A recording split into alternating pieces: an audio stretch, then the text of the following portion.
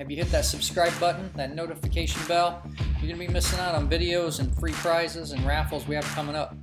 Hey there, friends. I wanted to do a quick little video on a tip that is especially important, especially for newbies, but might be a good reminder for people that have been around turn wrenches for a bit too. And that's when you're working with holes, let me zoom in here, that are blind. Like you're gonna put a fastener in here and there's no exit here. You can see it's just casted solid. So let's kind of back up and take a look at what we're doing. Is we are installing the front fender and front end, if you will, on this Harley Davidson. And when you go to put these bolts in, if you look at what Harley says to do, they're actually just going to use these brackets. They're not use a thread locker. They're going to bend this over, torque it to a certain spec. I think it was 16 to 20 foot-pounds.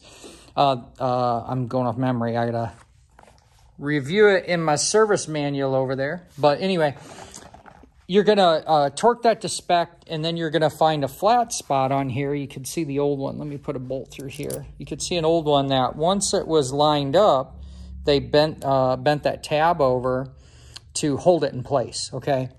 Well, you're going to be hard-pressed to find most Harley-Davidson technicians or riders to not want to put thread locker on about every fastener. I'm making a mess here.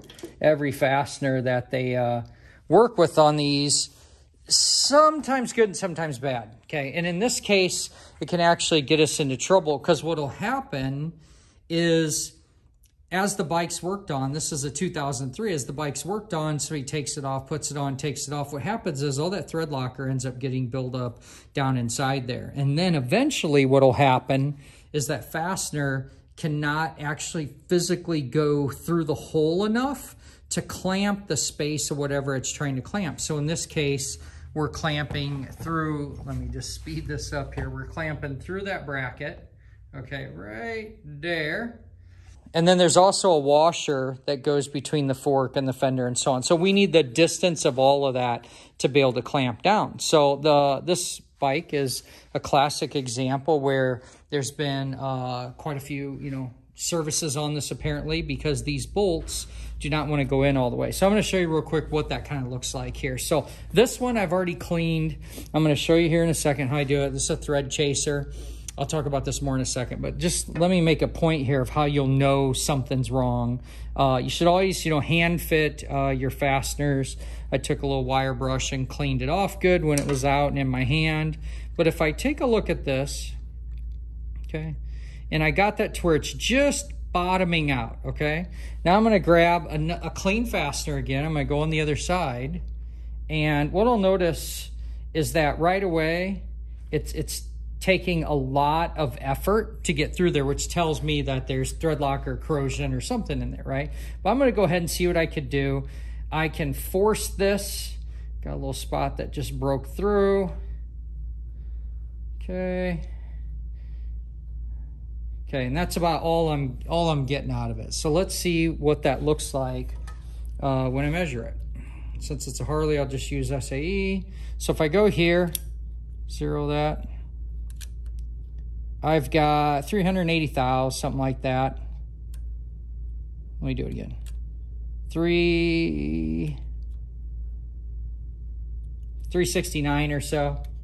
And then on this fork, look at that, I'm 480 something. I mean, it's significantly prouder standing off because I have that buildup and that gunk down in there. Let's talk about what the risks are. So if I say, I'll just crank down that, it'll be good enough. If you measure the thickness of the fender, the washer, and you say, well, 480 is still good enough, okay? The problem is I'm not grabbing as many threads out of this little casting that they designed for, okay? So if they want us to grab 2-3 more threads down in here, that's what we want to do. Let's use all the threads we can in this to secure the part. So that's one of the problems. The second problem is if you bottom out on gunk and thread locker down here, what's going to happen is your torque wrench will still click. So you're going to get what's called a false torque.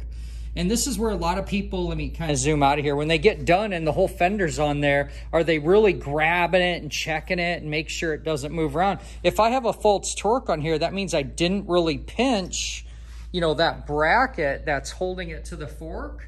And then what's going to happen is eventually just everything's going to come loose because there's no clamping force. There's no clamping load on that. So what we can do to fix this, let me get this back out. There's definitely some old gunk in here. All right, I'll show you how to fix it. Now, a bunch of different ways you can skin this cat, okay? So I love putting lube on these if I'm gonna use a lock washer or I'm going to use anti-seize or something. It's nice to lubricate this up. Or I could just choose to clean it when I'm done or so on. I'm gonna give it a feel and see if I feel like I need to lube it. So that's one caution when using chases or taps or anything. You have to decide whether you wanna lube it. I'm gonna see what happens if I just go in here dry. Okay, actually, first off, from doing some other bolts, clean that out a little bit. And you notice how I kind of wiggled it? Because I don't want to cross thread it, okay?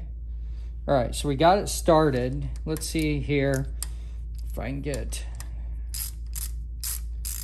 Yeah, you can feel it just starting to cut. Yep. Okay. Can tell here from doing the other one, it's not all the way down. So let's see if I can bust through. And you might get lucky where the debris goes up into the flute or that flat space, you know, from top to bottom on the tap or on the thread chaser and just pushes all the junk in there. But I definitely don't want to break this off in here. That'd be a really bad day. Okay, I'm feeling a pretty hard stop. I'm back up, give it a little wiggle. Okay, I got one last little like chunk out of that. Oh yeah, look at this now. Boom, boom, boom, boom, boom, boom, boom, boom. You could see the crap that fills up inside that channel there. That's where the debris goes. That's the intended design of this. Pretty cool. And they've been around forever. So whoever thought of that better be rich. Okay, now look at that. Look at that. Okay, let's just see what we're at here. 3.9. Oop. Hold on here. I'm gonna re-zero this.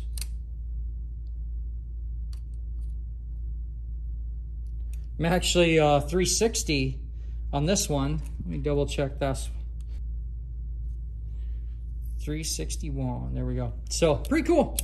Anyway, this is a way that you can do it yourself, verify it, and make sure that your parts aren't going to fall off.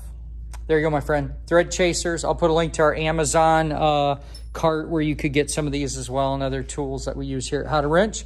But I need to get this back together. So hopefully this was a good reminder for you. If you're installing fasteners, how to get them on correctly.